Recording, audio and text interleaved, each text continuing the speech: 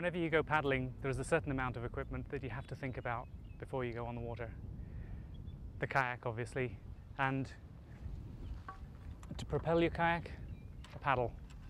And that could be one of a whole range of different designs. I'll talk about paddle design later. You will need to wear a PFD, a personal flotation device. This is designed to keep you afloat if you end up in the water. PFDs are designed to be attached in a certain way. Every PFD has a different fastening system. So get familiar with the PFDs in a store, try them on, and get one that you are comfortable wearing all the time. When you've fitted it, it should be snug enough to your body that if you jumped into the water, it's not going to rise up around you. So try it on.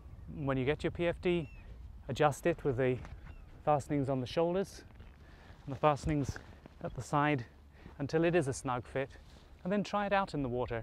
Float around, try lifting your arms above your head and make sure that it doesn't float up around you.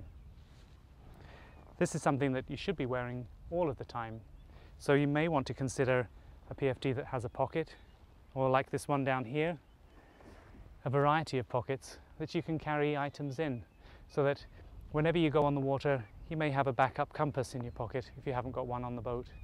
You might want to carry a little bit of emergency food that you can snack on without having to stop paddling if you're keeping up with the rest of your group. The cockpit of the kayak is an opening just waiting for water to fill it. So we can seal it off with a spray skirt.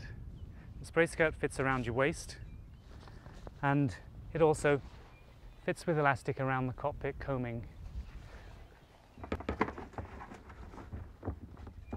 There should be a release cord somewhere along that perimeter of the spray skirt, and you use that for taking the spray skirt off by lifting the elastic out from the coaming and peeling it off around the outside, so that you can come off into the water or get it off when you get to the shore.